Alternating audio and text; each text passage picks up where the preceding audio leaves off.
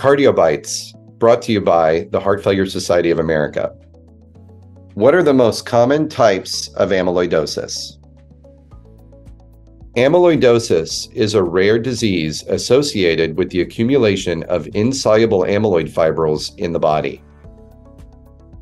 Amyloidosis that affects the heart is most often associated with immunoglobulin light chain or transthyretin amyloidosis. The latter may be hereditary or wild type. Immunoglobulin light chain amyloidosis, or AL, occurs when a clonally expanded population of immunoglobulin secreting cells produces a monoclonal light chain of the kappa or lambda type as either an intact molecule or a fragment. Transthyretin amyloidosis, or ATTR, occurs when the transthyretin protein becomes misfolded and accumulates as amyloid deposits. Transthyretin amyloidosis, or ATTR, may be classified as either wild-type or hereditary ATTR amyloidosis, determined by whether or not the TTR gene has a mutation. Wild-type ATTR amyloidosis is a type of ATTR where the genotype is normal or there is no mutation in the TTR gene.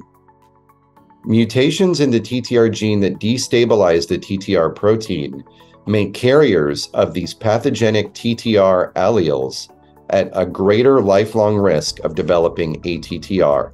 Specifically, these individuals get hereditary ATTR amyloidosis, or what we also call variant ATTR amyloidosis.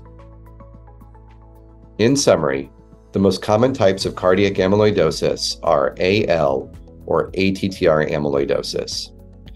ATTR amyloidosis can be further subclassified based on the presence or absence of a pathogenic mutation. It can be classified as either hereditary ATTR or wild-type ATTR. Thank you for tuning in to this edition of Cardiobites, brought to you by the Heart Failure Society of America.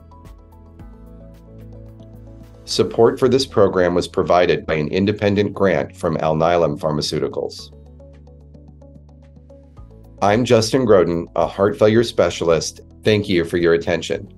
In the next module, we will discuss the genetics associated with amyloidosis. Please complete this short survey to help us identify more programs that may be of interest to you.